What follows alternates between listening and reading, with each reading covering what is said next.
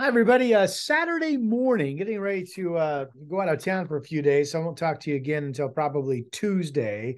But I want to get you through the weekend. I want to tell you what I'm tracking next week because next week's forecast, especially the middle of the week, Tuesday into Friday and Saturday, really up in the air. I've got weather models that none of them have been overly consistent. They're not showing the same thing. But I'm going to take you through what I think is the most likely developing scenario. And remember, next week, we've been talking about the fact that we could have the first air cold enough to produce some snow over Cascade passes. So I want to get you into that. Okay, meanwhile, it's a cloudy weekend. It's a pretty quiet weekend overall. We've had some misty reports this morning with the fog banks around. Let's begin by looking at my live cameras. One of the prettier cameras, if I get out of the way, behind me, Cathedral Ridge Winery out in Hood River. Boy, that's gorgeous. A little bit of blue, some low clouds, and the illumination sunlight on the vineyard. Again, that's Cathedral Ridge and Hood River. If you look at my live cameras here, though, look at Willamette Valley Vineyards, really fogged in. Domain Serene Winery, we're up in the Dundee Hills, really fogged in.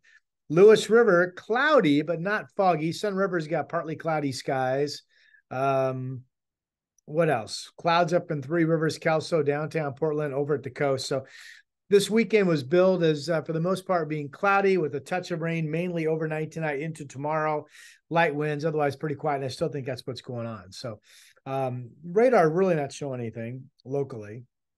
If I scroll down, I'm going to pop on these maps. So right here, we're not concerned about this system yet, but we are watching this ball of clouds offshore. There's a low center down in here that's going to track pretty much along the California-Oregon border overnight tonight into tomorrow as it moves inland.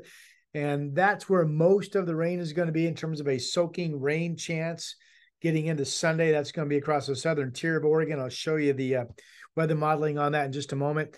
In the meanwhile, this is a system. It's just throwing a lot of clouds our direction. Here's the way it looks on the upper level wind flow pattern. And it's pretty weak. See, there's a weakening trough right there along California. What I was just watching at is this trough right here and a developing low in this area that's going to zip up toward the California border.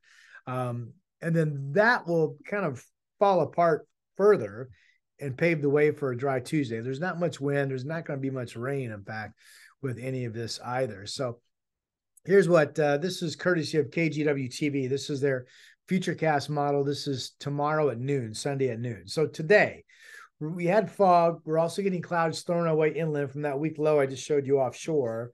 And there's the ongoing chance of a trace of moisture or a sprinkle.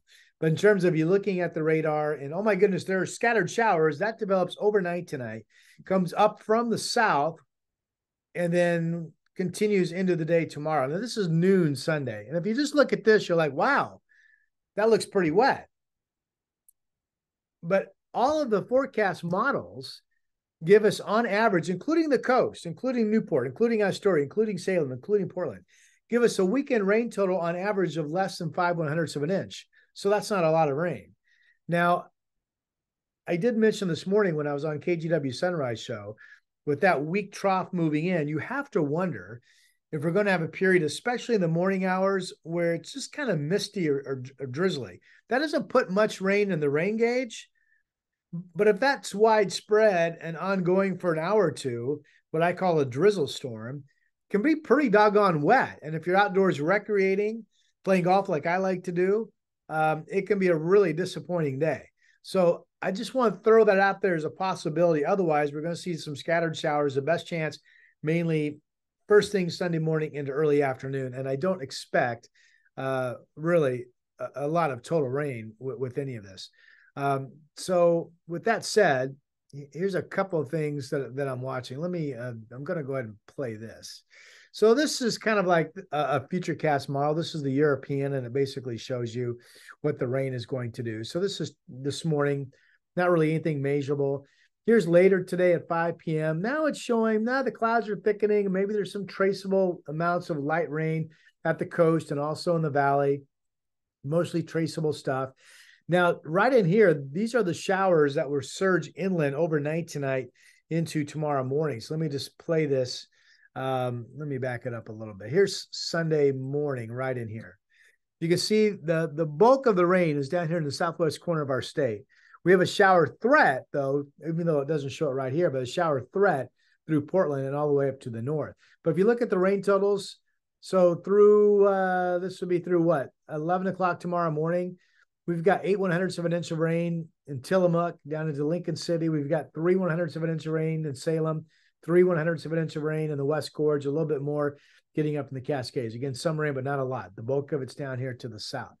And then if I just play this into the afternoon and into the evening, you're seeing there's not much added rainfall up here in Portland or even Salem, but you've got a pretty good chunk of rain down here in the southern half, southwestern half of Oregon, including maybe over into the Bend area. So this is good news. There are still, we still have a couple of large fires that are not completely contained down in the southwest corner of our state, the Flat Fire, and I can't remember what the other name of the other fire is, but they're right down here in the southwest corner of the state. This is also an area, remember, over the last handful of years that's been hit by drought, meaning the most below normal in terms of average rainfall. So any rains that we can get that take a bullseye over this southern portion of Oregon, that's just great news.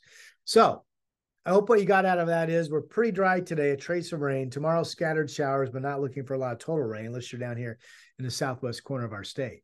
Now, let me back up and get you into what I'm tracking. So during this past week, I've made mention of a low pressure system that's coming in Tuesday into Wednesday, and the fact that maybe that was the one that was going to drop cold air in its wake that would produce snow over Cascade passes Wednesday morning for the first time this year. Well, this is the European model, and what you're looking at is kind of the air mass temperatures at 5,000 feet or 850 millibars. So let me just play this into, this is this morning. And all I really want you to notice is you've got warm air in Texas, supposed to be about 100 down in Phoenix, Arizona today. We have temperatures that are pretty near normal, low to mid 60s. That's pretty comfortable today. This is what I'm watching. This is the cold Canadian air up in here, that kind of whitish bluish tones. Okay. So let me just play this. Notice how here we are going into Sunday. The coldest air stays well to our north. Here we are, a dry Monday, cold air still up to our north. Now, here we are getting into Tuesday morning. Now, there's a frontal boundary that looks like it could be just setting to our north. And if that's the case, the best chance of hours of soaking rain would be just to our north. And that colder air I mentioned would stay just to our north on Tuesday and Wednesday. So see how when I go into the afternoon, this cold air, it's still staying up here. Several days ago, the models dropped this into our area, but now they're saying, no, some showers developing probably late Tuesday into Wednesday, but the heavy rain totals and the cold air stays up to our north, including the day Wednesday. See right in here, here's that cold air up to our north. Now, let me go ahead and play this. See this little dip right in here? So this is what the European model is now saying. Showers Tuesday, Wednesday, but the cold air, the heavy rain stays to our north.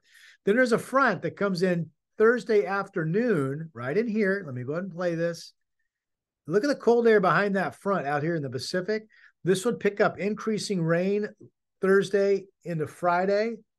And eventually, okay, that's the last frame of this particular run of the European model. But eventually, this cold air could come in and drop snow levels down to Cascade passes on Friday. So with that said, let me show you what I'm looking at here. I haven't shown you or talked about this in, yet this fall. This is the first time this fall I'm really looking at Cascade snow levels. So tomorrow, 6,500 feet, Tuesday, 7,000, Wednesday, 8,000. That's that cold air staying up to our north.